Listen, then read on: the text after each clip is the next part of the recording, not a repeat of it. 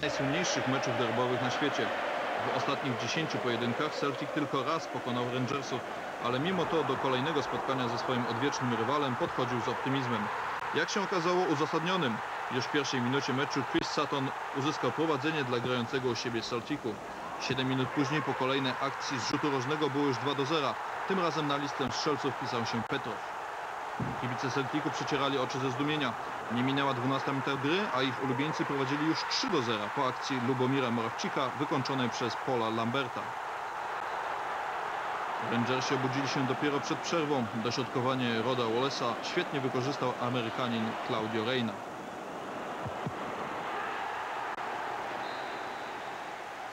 Druga część meczu nie zaczęła się jednak dla Rangersów najlepiej. Kapitalną, indywidualną akcją popisał się Szwed Henrik Larsson i było w tym momencie 4-1 dla biało-zielonych.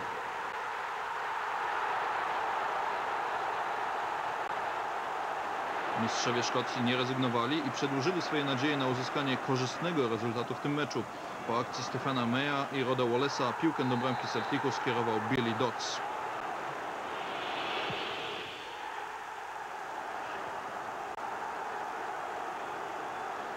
Ale już 4 minuty później gospodarze odpowiedzieli swoim 5. golem. Dośrodkowanie z rzutu wolnego Petiego wykorzystał Henrik Larsson po raz drugi w tym spotkaniu, pokonując niemieckiego bramkarza Stefana Klossa. Jakby nieszczęść Rangersów było mało, musieli końcówkę meczu grać w dziesiątkę. Czerwoną kartkę ujrzał Barry Ferguson. Drużynę Glasgow Rangers zdobiła ostatnia bramka meczu. Zakończył ten, który rozpoczął, czyli Chris Sutton, który w ostatniej minucie gry wykorzystał podanie Stephena Meya. Mecz zakończył się zwycięstwem Celticu 6-2. Olbrzymia, zrozumiała radość kibiców biało-zielonych, którzy wierzą w odzyskanie przez swój zespół tytułu mistrzowskiego. Celtic lost 3 of the Old Firm matches last season and drew the other one, but the team talk seems to do the trick, for Chris Sutton in particular. After barely 60 seconds, Henrik Larsson's attempt was redirected by the former Chelsea man, and Celtic were a goal up. Although Rangers were unhappy that he wasn't called offside. Billy Dodds picked up an early booking and should have equalised. His header instead flashed across Jonathan Gould's goal. And instead of being level, Rangers were 2 down inside 7 minutes. Moravcik's corner found Stilian Petrov completely unmarked. Martin O'Neill has never been to an Old Firm match before. It could hardly have started better for the Celtic manager, because 4 minutes later it was 3-0. Moravcik again the provider. Paul Lambert with the strike from distance. Lambert was then stretchered off not once but twice in the first half. And Rangers found their way back into the match. Rod Wallace with the cross from the byline for Claudio Reyna to head in. After a moment's consultation, the officials decided Gould had taken the ball into his own net. Moments later and Rangers thought they'd scored a second through Wallace, but the Englishman was ruled offside. There was no let-up in the second half action. Celtic's 3-goal advantage was brilliantly restored by Henrik Larsson. The Swede went past Bert Konterman before lobbing Stefan Kloss. But the champions weren't beaten yet and were awarded a penalty when Stefan Mahi bundled over Wallace. Billy Dodds the man who made it 4-2. So there was relief as well as celebration for the home fans when Petter's cross was well met by Larsson for Celtic's 5th. Rangers 5-2 down and down to 10 men when Barry Ferguson was sent off for a second bookable offence. And Celtic made it 6 from Mahi's cross. Sutton, the man who started the rout, finishing it as well. An emphatic and memorable win for Celtic, the 4th victory in a row for Martin O'Neill. James Monroe, Sky News. Rangers' new £12 million frontman Torrey Andre Flo was lining up against his old Stamford Bridge striking partner Chris Sutton, but for Flo it was some game to have as a debut. It was nearly a dream start on 2 minutes. Albert's playing in the Norwegian, but Flo's touch was just wide. Rangers soon had an even better chance. Poor defending gave derbowe his opportunity. It was an astonishing miss with a goal at his mercy. This was a must-win game for Rangers. They were 15 points adrift of Celtic before kick-off. In terms of league position, their Glasgow rivals were somewhere over the rainbow. But Celtic were soon hit by a fine Rangers goal. The American Claudio Reyna split the leader's defence, and Barry Ferguson, the captain, sent his team to the break 1-up. There was no doubt Rangers knew the significance of hanging on to their lead. Amoruso, the 6th yellow card of a typically passionate encounter. but Celtic drew level through the Swede Larsson. 1-1 on 56 minutes. Then the Scandinavian goal that Ibrox really wanted. Alberts had the first chance, but Flo reacted quickly from close in for his first Rangers goal. It looked like he couldn't miss, but he still had to improvise. It was all going wrong for Celtic. When Thompson went in on Ferguson, they were down to 10. And soon down to 3-1. derbowe making up for that first half howler. Amoruso's fourth ensured Rangers are 12 points off Celtic, now in third. And their fifth was a beauty. derbowe into Moles. Maybe Rangers do think after all they can retain their title. Jeremy Langdon, Sky News. Blitztransfer vom FC Chelsea. 36 Millionen hat er gekostet und ist damit der teuerste Transfer in der Geschichte des schottischen Fußballs. Heiß diskutiert unter den Fans, musste das sein? War das nötig? Eine Zeitung hier in Glasgow titelte gar, wird Flo zur Titanic für Advokat und die Glasgow Rangers. Wir lassen es mal so stehen. Rein ins Spiel. Bei den Blauen beide Deutschen dabei, Stefan Klos im Tor und Jörg Alberts. Das ist Claudio Reyna. Zweikampfstark, Alberts, gut durchgesteckt, Tore, André Flo. Was für ein Auftakt für den 27-jährigen Norwegern. Da waren noch keine 120 Sekunden gespielt. Große Probleme in der Dreierabwehrreihe von Celtic. Gut gemacht von Flo gegen den herausstürzenden Robert Douglas. Die Rangers, sie brannten. Dieser Stachel, diese 2:6 Schmach, sie hatte gesessen. Ein Make-or-Break-Spiel. Fehler Mjalby. derbowe. Ronald derbowe. Meine Güte. Dritte Spielminute. Und den muss er machen, der Neuzugang vom FC Barcelona. Durchatmen. Celtic drohte hier überrollt zu werden, aber sie fingen sich. Gingen aggressiver in die Zweikämpfe. Mjalby gegen Numan versuchten das Spiel zu beruhigen. Petter gegen Claudio Reyna. Die Blauen, sie waren motiviert bis in die Haarspitzen. Kein Zentimeter Platz wurde verschenkt. So nach etwa 20 Minuten das Ganze hier ausgeglichen. Freistoß Celtic. Alan Thompson, Larsen, Jos Wallegren. Das erste offensive Lebenszeichen von Celtic. Dreimal war er bereits erfolgreich in dieser Saison. Martin O'Neill, Celtic-Trainer seit Saisonbeginn. Er hatte der Mannschaft neues Selbstvertrauen gegeben. Noch ohne Niederlage in Schottland. Sein Team hatte der Anfangsoffensive standgehalten, kam jetzt besser ins Spiel. Chris Sutton und Amoruso hält den Fuß dazwischen. 25 Minuten vorbei. Die Rangers über Claudio Reyna. Er machte ein Riesenspiel, ich darf es vorwegnehmen.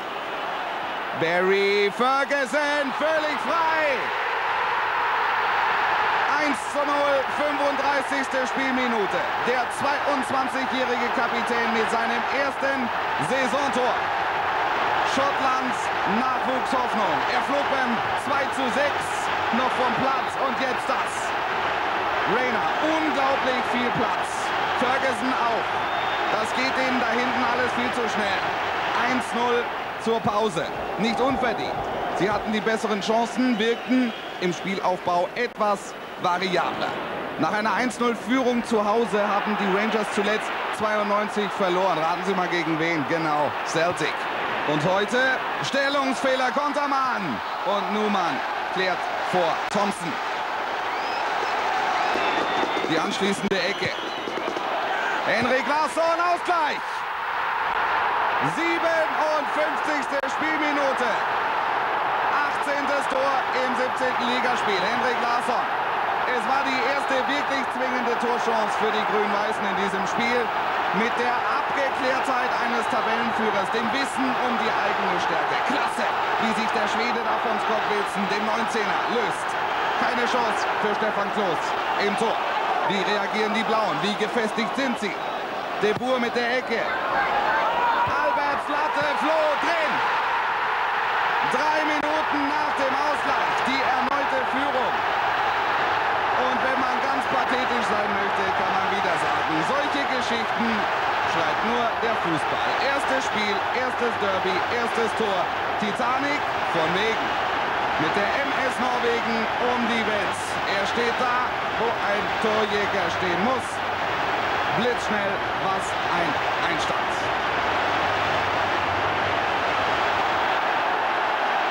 Das vergessen ihm die Fans nie und er hier sowieso nicht. Advokat hat somit in Sachen Einkaufspolitik alles richtig gemacht. Celtic gefrustet, dahin die Souveränität, dahin die Ausgeglichenheit. Alan Thompson gegen Ferguson. Thompson hatte schon gelb und musste runter. Auch Platzverweise haben Tradition beim Old Firm Derby. Für die Fans wird man spätestens dadurch quasi geadelt. Der Trainer findet's blöd, aber dieses Foul absolut geldwürdig. Das Argument, ich gehe doch zum Ball, hier nicht stichhaltig. Ab der 65. Minute Celtic also nur noch zu 10 und mit den Kräften am Ende. Anders die Rangers mit Ferguson. Sie wollten nicht nur gewinnen, sie wollten die bittere Revanche. Ferguson, Überzahl, Flo. Gute Tat von Douglas im Tor. Der bleibt lange stehen, spekuliert auf den Lupfer und spekuliert richtig und abseits was nichts. Maximal gleiche Höhe.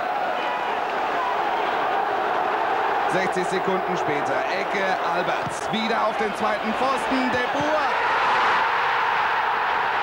3:1.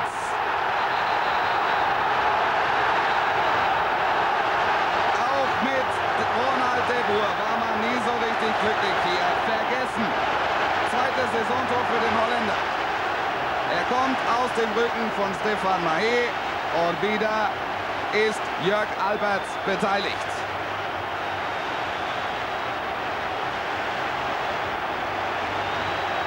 Dick Advokat ohne Worte.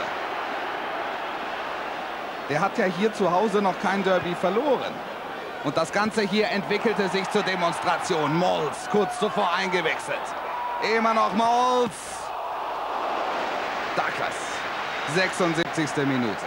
Die anschließende Ecke. Alberts. Amoroso. 4:1. Und der fliegt mit Alitalia zum Gipfel des Erfolgs. Das Grundkonzept, das gleiche wie beim 2:1 und beim 3:1. Nur diesmal zieht Alberts den Ball in die Mitte. Keiner bei Amoroso.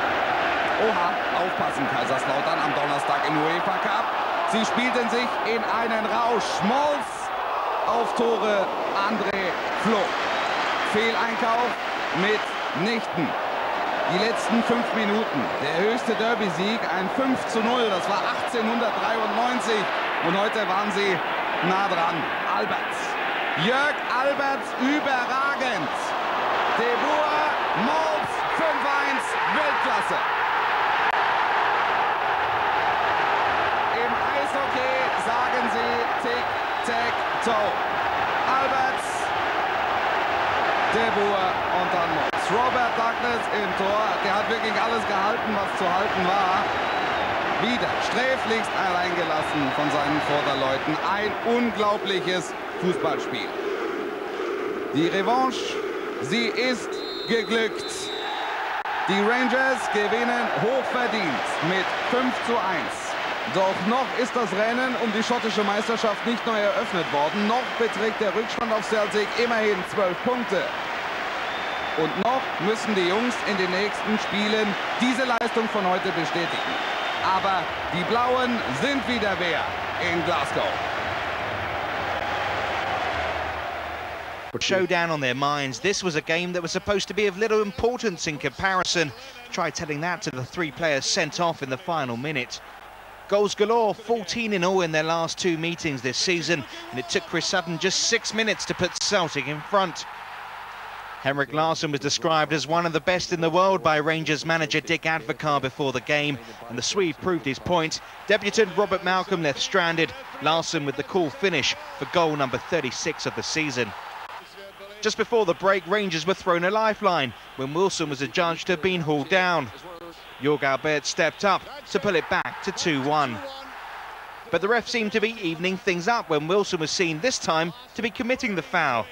Who else but Larsson picked himself up to kill the tie and send the holders into the final against Kilmarnock. Richard Kaufman, Sky News. Neutral at Celtic Park and the only man hoping for a quiet afternoon. Referee Hugh Dallas took charge of his first Old Firm game since being struck by a coin here in May 1999. But he was always unlikely to get his wish. 3 Old Firm derbies so far this season, including last Wednesday's Cup semi-final, have produced 18 goals and 6 red cards. Both managers had called for calm on and off the pitch before kick-off, and early on they got their wish as Henrik Larsson went close to goal number 38 this season. And 4 minutes later the Swede helped Chris Sutton's pass on to Alan Thompson and Celtic were in front. Rangers were suddenly facing a second defeat by their great rivals in 5 days and the end of a 13-game unbeaten run in the league. Having had a goal, a sending-off had to follow, and Fernando Rickson duly obliged. Rangers defender was subbed after 23 minutes of the season's first derby, and once again he failed to make half-time. A second booking for a foul on Tom Boyd. After the break, the prospect of taking a huge step towards the title seemed to stifle Celtic's football, and Rangers' 10 men had chances themselves. But Larsson remained a constant danger, both as finisher and provider, although Thompson's effort was rather less of a threat. But Rangers eventually ran out of steam and their hopes vanished with a last forlorn penalty appeal for Sutton's challenge on Tore-André Flo. For once this season, the game hadn't lived up to the occasion, but long after the football is forgotten, this could be remembered as the day Celtic clinched the Scottish Championship. Tom Skippings, Sky News. Nur 13 Profis standen ihm zur Verfügung. Mols und Rehner gesperrt und unter anderem Van Bronckhorst und Amoroso verletzt. Immerhin Klos und Alberts, die beiden Deutschen, waren dabei. Natürlich ausverkauft der Celtic Park. 60.000 waren gekommen, wollten den 3. Saisonsieg über die Rangers feiern. Die Gastgeber ohne die Gesperrten Moravcik und Petrov. Dafür mit Neuzugang Didier Agathe, der Franzose. Vorbei an Wilson und Stefan Klos mit einer ersten kleinen Unsicherheit. Viertelstunde vorbei, Ecke Celtic durch Thompson. Dann Mjällby und Henrik Larsson, der Schwede, hat schon 31 Mal getroffen in dieser Saison. Ist mit Abstand Europas bester Torjäger. Kein Wunder, dass Arsenal und Man U an ihm dran sind. Die Grün-Weißen mit dem besseren Start. Sutton, Henrik Larsson und da kommt Thompson, Alan Thompson, nach 17 Minuten die Führung.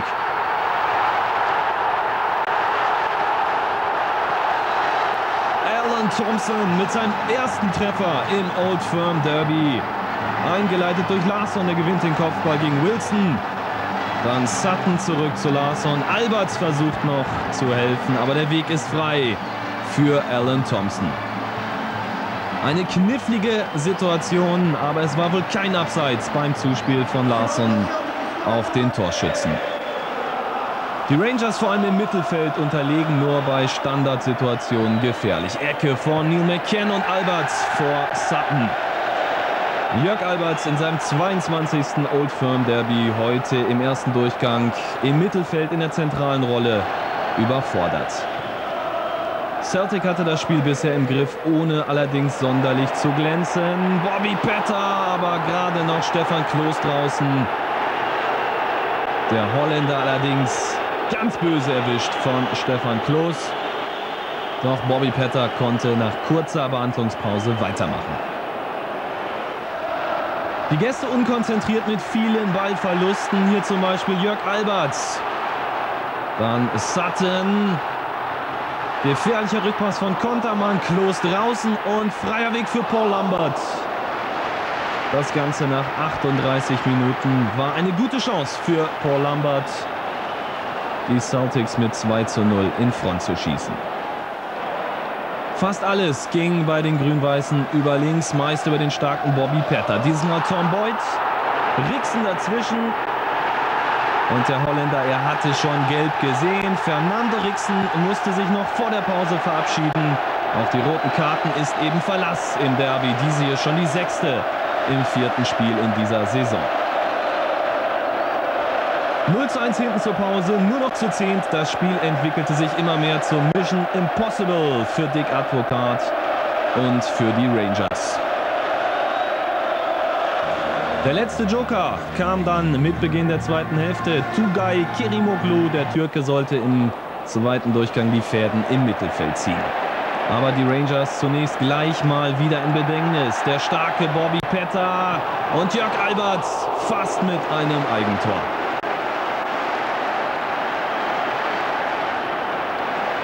Alberts wähnte da wohl noch einen Gegenspieler in seinem Rücken. Aber die Gäste, sie wurden stärker, der Ball lief sicherer im Mittelfeld. McCann. Tore André Flo und da kommt wieder Jörg Alberts. Wenn es mal gefährlich wurde, dann war der Deutsche immer in der Nähe, dieser Schuss. Aber eine sichere Beute für Rob Douglas. Nächster Schock für Dick Advokat, ausgerechnet Jörg Alberts. Verletzt, musste behandelt werden. Was war passiert? Unglückliche Aktion, hängen geblieben im Boden. Doch Alberts biss auf die Zähne, machte weiter. Seine Ecke, Fehler von Douglas und dann Kontermann. Die Chance zum Ausgleich. Didier Agathe klärte da auf der Linie. Der Fehler von Douglas und dann der Franzose mit der Rettung. Nach 65 Minuten dann doch das Ende für Alberts. Es ging nicht mehr, er musste verletzt raus. Celtic nur noch selten vor dem Tor von Stefan Klos. Didier Agathe setzt sich durch gegen Numan, Larsson und Scott Wilson gerade noch dazwischen, verhindert das 2:0. So musste Celtic-Coach Martin O'Neill weiter zittern.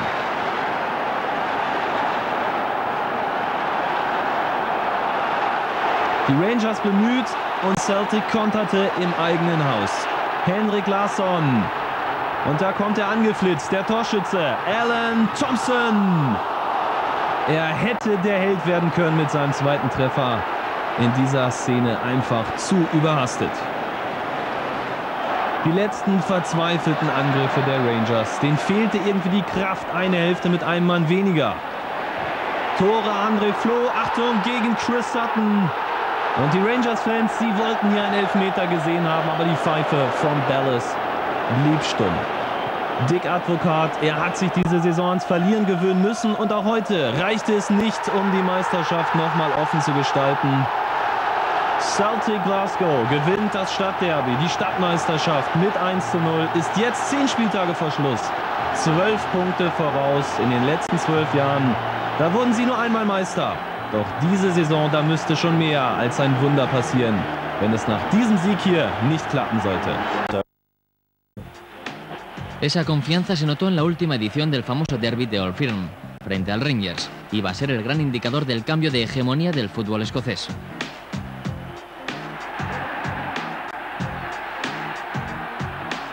El Celtic se impuso por 6-2 al vigente campeón de liga. Todo un golpe de autoridad. El partido supuso un punto clave en la temporada, saber que podíamos. Angry and outspoken in recent days, and according to one Sunday newspaper, he's been treated for depression. He's been linked with Celtic too, and the captain of the English champions saw the Scottish ones confirm their domination of the domestic scene. Back in November, Celtic have been thrashed here 5-1, their only defeat of the league season so far. Rod Wallace had a great chance to set Rangers on their way again. It was a bad miss. His manager knew it too. And Rangers would pay. From Lennon's free kick, the Rangers' defence parted and Moravcik was in to stun Ibrox. It got worse. Amoruso was hurt in this challenge. He left the field in obvious pain. And with Amoruso gone, Celtic struck twice more. Moravcik's second meant Rangers were staring at their 4th home league defeat of the season. And then from McNamara's pass, Larsson somehow managed to score from the tightest of angles, his 50th goal of a goal-laden season. It was some humiliation for Rangers, who, like everyone else, have been swept away by the Celtic juggernauts that Martin O'Neill has let loose on Scotland. Celtic are 21 points clear of Rangers. Jeremy Langdon, Sky News.